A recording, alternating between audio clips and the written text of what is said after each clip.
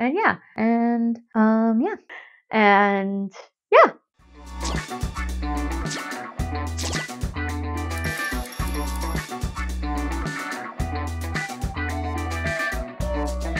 Hello YouTube, welcome back to the Every Closet. Editor Ethan here. We are continuing off from our last video, except this one is all of our Poshmark US sales over $50. These are all single item sales.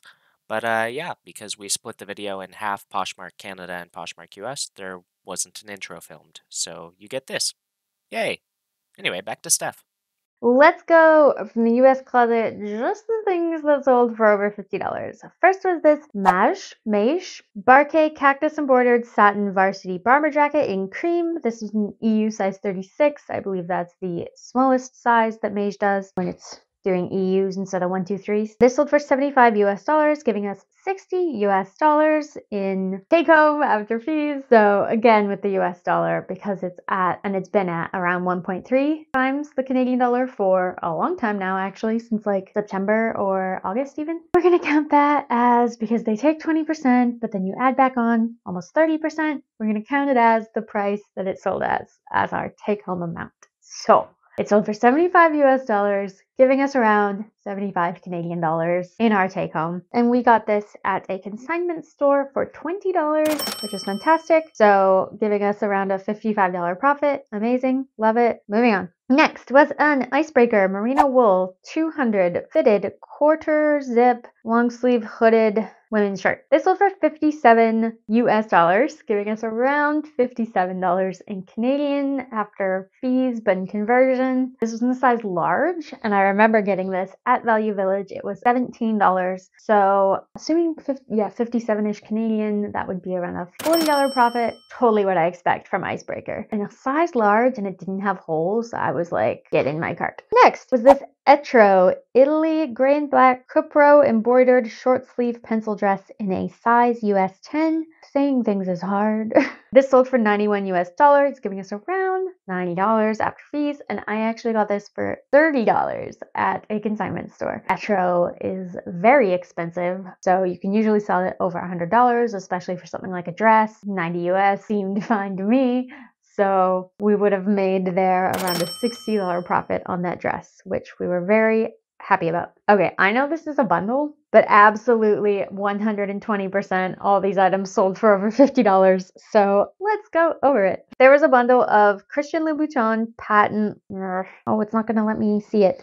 What were these called? I think they're called the Katie pumps, and they were in a graffiti print. Maybe you can see them. They were in a size 9. Just an amazing find. I think they were $100 at a consignment store, but I have never had to sell Louboutins for under like $200. So I was like, are you saying I could make at least $60, $70 profit? I'm just gonna tell you what the whole bundle sold for. So it was that and a Mackage Brenda black wool button front, like trench wool jacket from Mackage. It's an older style, but I did find the style name, so that helps. We got that jacket for $60 at a thrift store, one of the fancy thrift stores. So in total, we had around $160 into this bundle, and it sold for $730 US.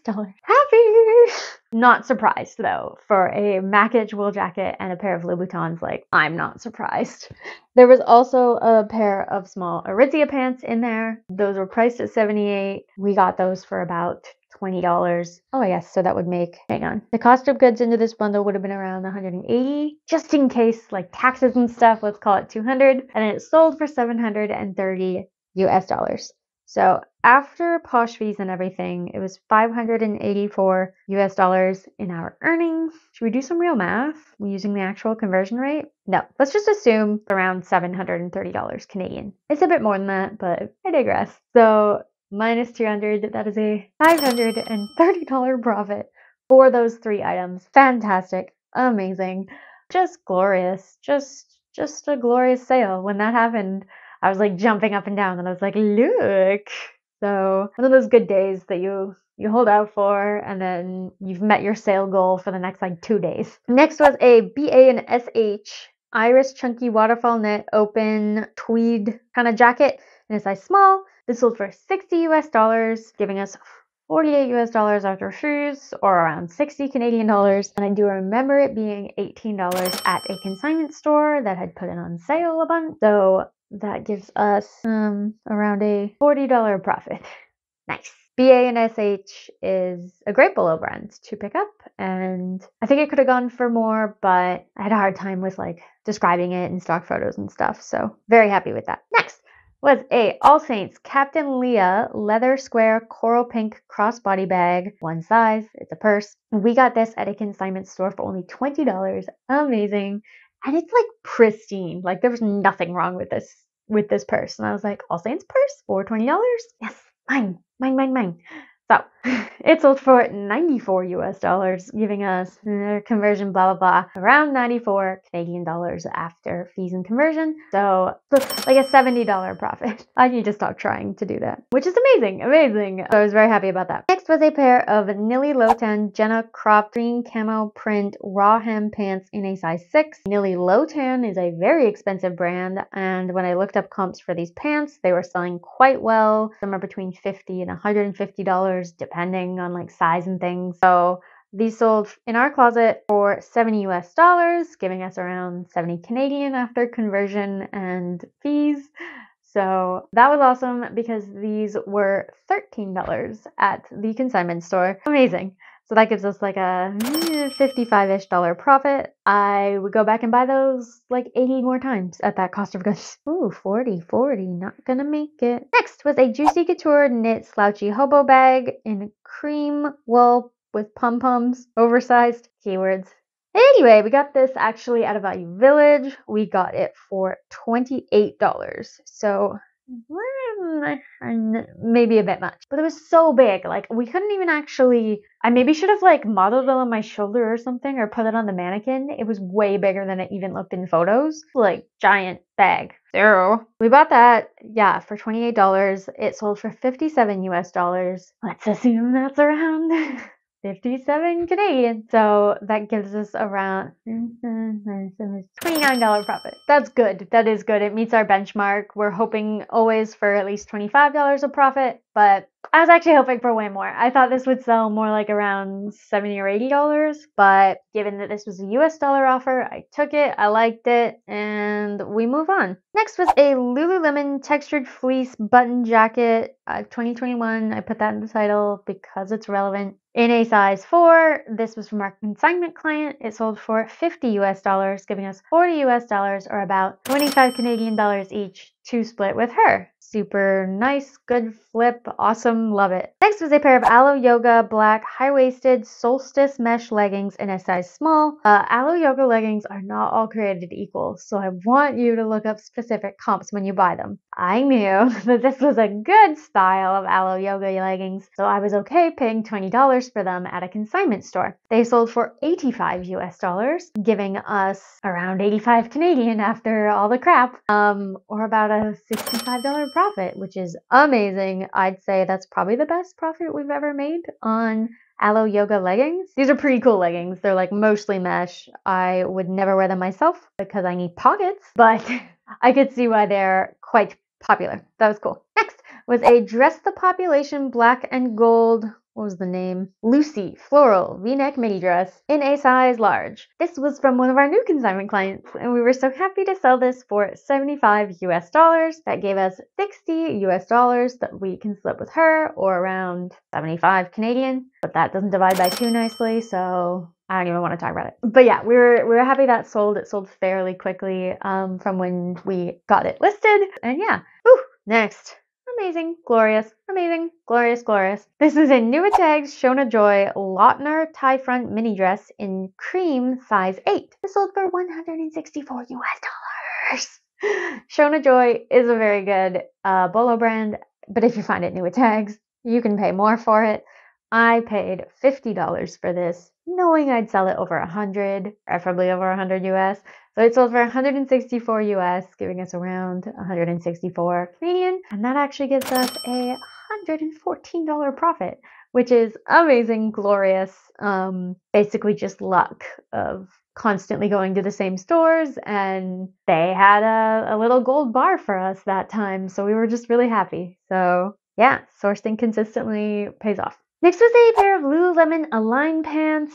They're the Align Pant 2 in solid black, 25-inch inseam from 2020 in a size 4. These sold for $55 US, like a day after listing them, of course. Plain black modern Align leggings. Yeah, those sold real quick. But we got these, I believe, for $25 at a Value Village, or at least I know that that's the most I would have paid, so I don't know.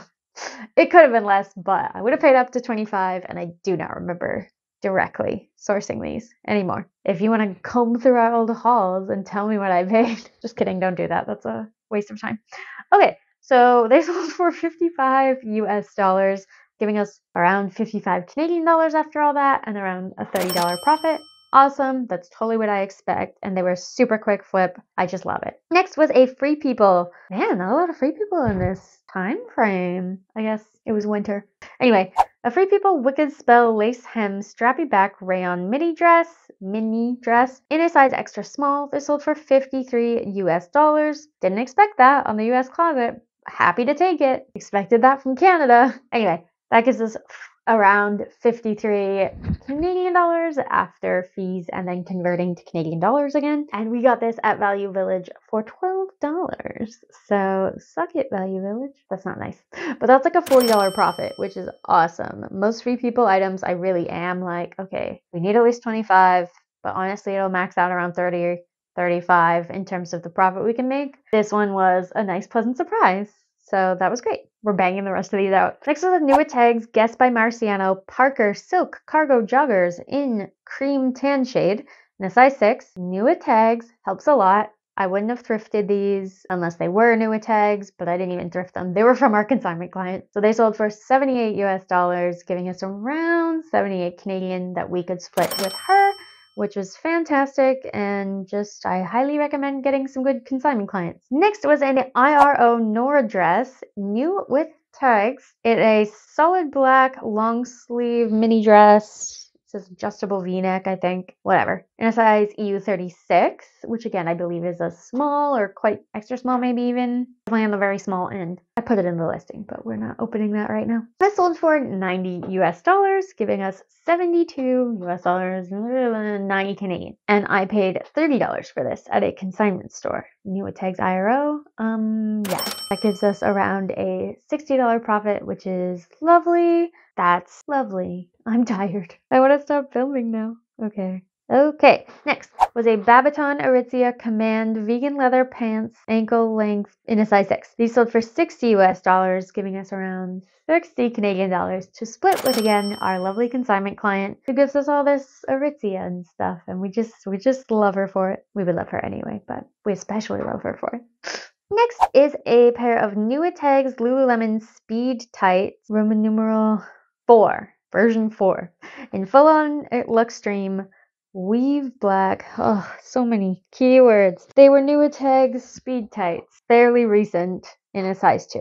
Okay. They sold for $61 US, and I believe I actually paid $30 for these at a consignment store, because if Lululemon's Nua Tags, I will bump up the most I'm willing to pay for Lululemon leggings by about $10. These were $30 and $61 US, around a $30 profit. Nice, especially they were size 2, so I'm happy with that. And moving on. Next was a Guess by Marciano black wool trench jacket in a size medium. This should have sold for more money. It was amazing. This person got such a good deal. It sold for $60 US, giving us around 60. And Guess by Marciano, that's correct. You guessed right. It was from our consignment client. So she got 30, we got 30. I listed this more like $180 because this would have been like a $350 jacket. It's got leather, it's got wool, it's amazing. It's a size medium. It was in flawless condition. And yeah, the person who only paid 60 US for it just got a really great, awesome deal. And you're welcome. Moving on. Next was an Eddie Bauer genuine leather suede quilted heavy duty men's jacket in a size large. We picked this up at the bin, which can't have actually been that cheap. It was very heavy. So I want to say maybe we paid about $10 for this because I know it's per pound and I know that this maybe would have even been like 5 pounds. It was a huge jacket. Anyway. It sold for $50 US, giving us around 50 after fees and conversions, so around a $40 profit. That's cool. I was hoping for a bit more, but I'm definitely happy with that, and it's cool to find large, nice suede jackets at the bins. Not that I go very often, but you know, that one time we went, that was nice. Next was a pair of Sorel Tivoli 2 short snow boots in black and a size 8. We picked these up from Value Village for $25. They were new, like barely worn. Amazing. They sold for $80 US, giving us around 25, 80, 55? I think it's a $55 profit, which is amazing. That's totally what I expected from these to sell between like $70 and $100, because they're the short boots, which don't usually go over $100 for Sorel, but they were almost new. So I knew that they had about that much value, and they did, and yeah, happy about that. Oh my god, it's been 1 hour and 11 minutes. Okay, we have one more item to go. Are you ready? Are you ready? Last item. It's a Desidual newer tags, black and gray, sleeveless vein, bodycon, knee-length dress in a size 10. New tags Desidual. I got this at a consignment store. It was only like $15, which was amazing.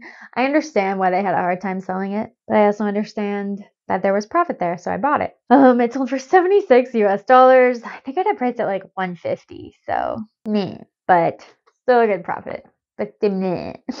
Yes, Desidual dress, $76, giving us around 76 Canadian dollars after the fees, but then conversion. It's nice that almost sort of works out like that. I think it actually works out to a bit more. But as I state a lot, I don't want to overpromise, underpromise, overdeliver, underpromise. Nope. Okay. It was, yeah, like $15. So that gives us around a $60 profit, which is still, yeah, very good, which is why I accepted that offer, even though I think I could have squeezed a little bit more value out of that because it was a size 10 and because it was a Nuitex Desidual dress, and it was super cute, and it was black and white too, so it wasn't like too colorful for people. But yes, it was lovely, and I'm very happy with it. Ooh, an offer on a bundle. Let me just accept that and get out of here because my voice hurts and my soul. This is too long to be filming, okay? Okay, I love you guys. Thank you so much. If you're still with me right now, you are the MVP. Give yourself a like down below. That's definitely how that works. And hit subscribe because you seem very loyal and I adore you. So otherwise, we will see you guys in the next video. And I hope you learned some brands or some items or some tips in here about what you should be looking for when you're outsourcing for items that you can sell over $50. Namaste. I'm tired. Bye.